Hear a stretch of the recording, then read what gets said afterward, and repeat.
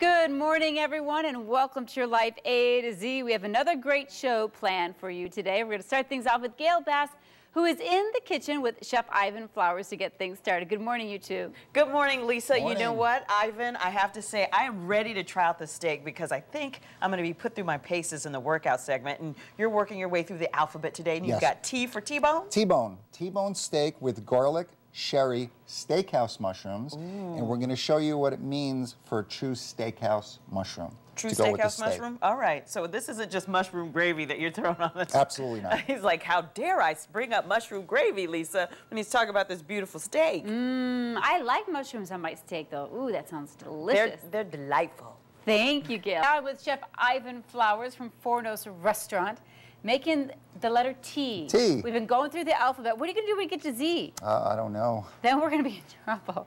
All right, T for T-bone. For T-bone. And we want to get our pan hot.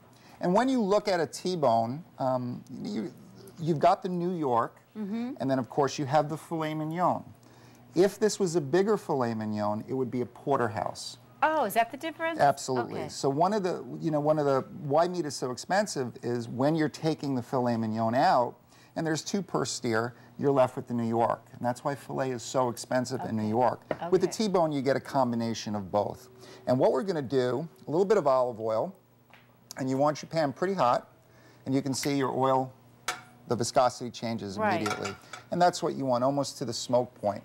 A little bit of French sea salt right into the oil. Oh, not the steak. We're going to do both. Okay. That's going to heat that up and give it a really good sear, okay? Then on this side, we're going to put a little bit of salt and pepper. On that side, it's in the pan. We're going to go right in. Oh, salt and pepper side, not down. It's on top. Exactly. Okay. And we're going to build a good sear on this. What we're going to do is we're going to sear both sides, and then we're going to keep the pan, and we're going to build a steakhouse mushroom. And I'm going to show you how to do that. And some interesting things Ivan has taught me is when you're cooking your steak, you probably have it in the refrigerator, right? You take it out of the refrigerator, put it on the grill. But you said let the steak sit. Let it sit for a good 45 minutes to an hour. That long? Absolutely. And that will allow all the juices to be even in the steak, and it relaxes the muscle. If you come out with an ice-cold steak, it's very, very tough. And then when you go to cook it, the outside sears and the inside stays a little too rare. And there's no issue with keeping it out for 45 minutes? Oh, no. Half an hour to 45 minutes. I bet you didn't know that, huh? Yeah, and it'll still stay at a great temp. Do you wait to season it till right before you cook it, or do you season it and let it sit? Right before you cook it. Okay. Because otherwise it'll pull too much juice out. Okay. Look at the nice color. We've got a nice sear on this. We do both sides. We're going to go into a pan. And that's going to go into a 500-degree oven. What's your favorite choice of cooking a steak? A grill? I like this way. This way, pan, I like oven. this way. I think a lot of people think that steak only tastes good grilled, but not necessarily. No. Okay. You build a really nice sear on this. Okay, we've got the little font, the little pieces of, the love, caramelized. as my sister-in-law calls it. That's the love at the bottom of the pan. So we go in with crenini mushrooms, okay? And that's going to start to cook. Again, your favorite applesauce, the garlic puree. Now, did you do anything to those mushrooms before? I just cooked them a little bit for TV. Okay. Just about 2 or 3 minutes just to glaze them. Okay, garlic is going to cook out very, very quickly, okay? That's the beauty of garlic puree. We're going to go in with sherry. Sherry. We need that song for sherry. Oh, look at that. Got to warn us when the flames come, Ivan. And it's quick. It's real quick. Oh, that's a good flavor. So we've got the sherry in there. Now we're going to go in. You have to have a little butter. Well, yeah. A little bit's not bad. Of the real stuff, the good stuff, the real butter. The good stuff. Yummy, yummy, yummy. As this butter starts to melt, we're going to hit it with Japanese breadcrumbs, okay? Really? Yeah. Okay. That's the panko? Very good. The panko, and that's going to put a little bit of a crunchiness on the mushroom. Oh, okay. So butter starts to melt. Not fried, but it's going to have crispiness. Just very, very light. Very, very light.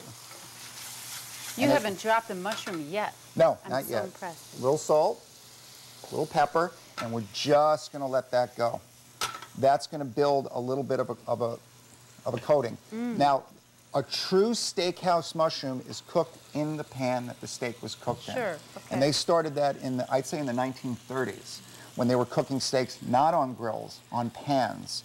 And my grandparents used to own a bar on the west side of New York in the 30s, and they used to cook this way. It was a great picture, and in the backyard they had the gigantic tortoises. Oh, in New York? Yeah, in New York, and they were sitting there and they were eating. I wish I had brought the picture in. They sold tortoises in New York? New York in the 30s, yeah. Wow. If you could smell this. That's the mushroom. So the steak goes in the oven, and when you come back, we'll top it all off? 500 degrees. Oh, 500. 8 to 10 minutes. That's it. And I'll show you how we finish the mushrooms and how we're going to glaze the steak on the finish. Yeah. And you have a better chance of the steak not being dry, I bet, when you do it this way versus a grill. A lot of times people burn it or overcook it. If you build a good sear and then you blast it in the oven, you'll get medium rare to perfection every time. Pop that baby in the oven, because when we come back, we're going to do all that other stuff. I can't wait to taste it. Smells delicious. Thank you, Ivan. If you want the recipe, of course, you can go to our website, azfamily.com/yourlife. You'll find the recipe there. Pretty simple, just a few ingredients. It's the technique, people. Let your steak temper for a good 45 minutes. Let the steak speak for itself. There you go. Fournos restaurant, of course, in Sedona.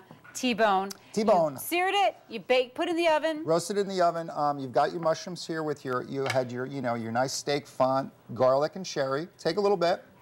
Go on the steak. Don't waste any flavor. Here we've done on the show before. We've done the garlic rosemary glaze. I have a little bit of verbena in there, which is a little bit of a lemon herb. Okay. You're gonna go right on the steak with that. And that's just garlic? It's garlic, lemon, rosemary, and verbena. No butter. Little butter. Ah! Nothing wrong with that. I was butter. Just noticing. Now, in the Look restaurant, how pretty that looks. We'll do a double cut. This will be double the size, and then I take it off the bone, and I cut the fillet and the strip. Oh, and you do? And then I put it back on the bone and serve it for two. Oh, how nice are you? Because women don't like to cut and do all that work. And you know, it's a nice presentation. That's why women like fillets. They don't want to work at it. They don't want any bone. Or fat. Or fat. Yeah, we're picky less like that. See, I like steak on the bone. I don't know why. Men do, women don't. I think that's just the way it is. It's women from Mars, men from Venus, or something like that. Women from Venus. And then a little bit of Parmesan on your mushrooms, and there you have it. Beautiful. Thank you, Ivan. Oh, you're welcome. Looks marveloso. And if you want the recipe, of course, you can find it. Am I saying anything that makes sense today? Marveloso? Marveloso? It sounds good, Marvelous? though. It's operatic. Operatic is always good. Just go to our website. When you're working with steaks, you've heard of aged. You know, when somebody says age, well, there's two ways to age. There's a dry age, where the steak goes on the bone and there's a fluorescent light and it can age anywhere from 3 to 7 weeks. And then they cut off all that black and the natural enzyme. Or there's a cryovac age, which is in the plastic bags with no oxygen, which is the majority of the industry. You want to go at least 21 to 35 days.